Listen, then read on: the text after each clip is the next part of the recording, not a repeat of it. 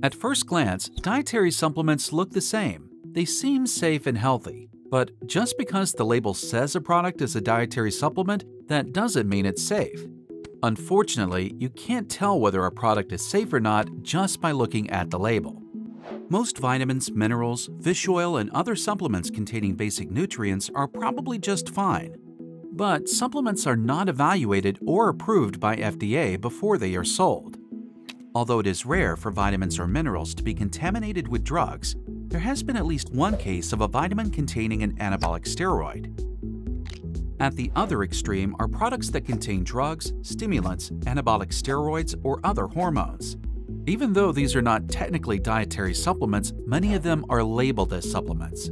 For example, bodybuilding products sometimes contain anabolic steroids, or selective androgen receptor modulators, known as SARMs, or other hormones. Some pre-workout or energy products contain illegal stimulants like DMAA, ephedrine, or other amphetamine-like stimulants.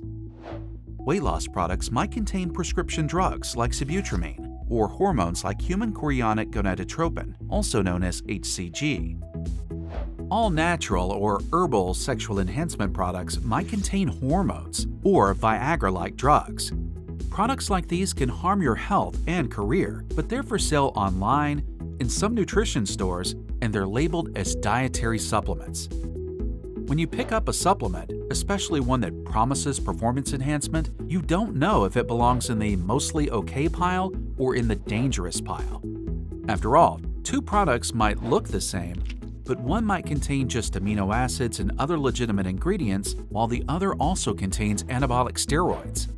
Because of this, FDA has issued a warning about certain categories of supplements: bodybuilding products, weight loss products, and sexual enhancement products. Be extremely careful when considering a supplement in one of these categories. We strongly recommend that you avoid products in these categories. Even when FDA tests supplements and finds dangerous ingredients, companies sometimes refuse to recall them. Sometimes they simply repackage their product and continue selling it under a new name. Just because a product is on a store shelf doesn't mean it is safe. You need to do your research and be an informed consumer. The dietary supplement industry is enormous. Supplements that appear to be safe could actually be dangerous products in disguise. If you use dietary supplements without doing your research, you may be taking serious risks with your health and your career.